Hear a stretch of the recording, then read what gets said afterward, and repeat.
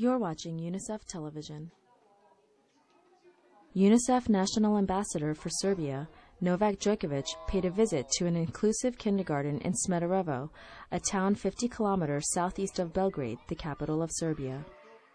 The best male tennis player in the world spent a morning with children from deprived backgrounds, Roma community, and children with disabilities.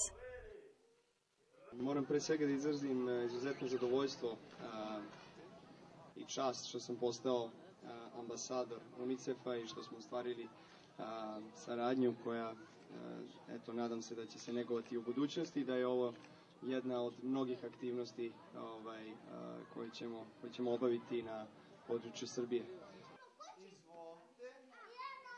Djokovic pointed out that in his early childhood he had an opportunity to develop his talent, and he thinks that all children have the right to gain a winner's starting position through early education programs.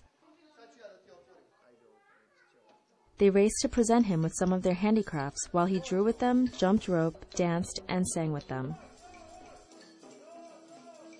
We are thrilled at UNICEF to have Novak Djokovic as a national ambassador for Serbia.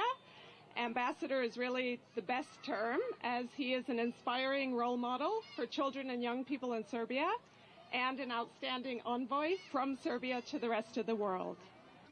According to the latest research in Serbia, only 44% of children participate in some preschool program. For the most deprived groups, it is even less, only 8%. UNICEF has, in an agreement with the government of the Republic of Serbia, set early childhood education as one of the key program priorities in the next 5 years.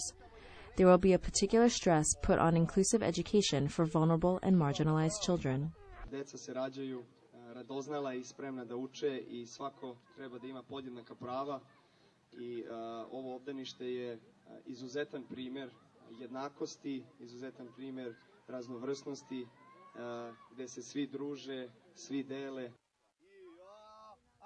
Novak Djokovic distributed gifts, took photos, and supported the efforts of the staff to reach children from the most vulnerable groups, and then escorted children from a Roma settlement to a minibus which transports them home. You've been watching UNICEF Television. For more information, go to unicef.org. Unite for Children.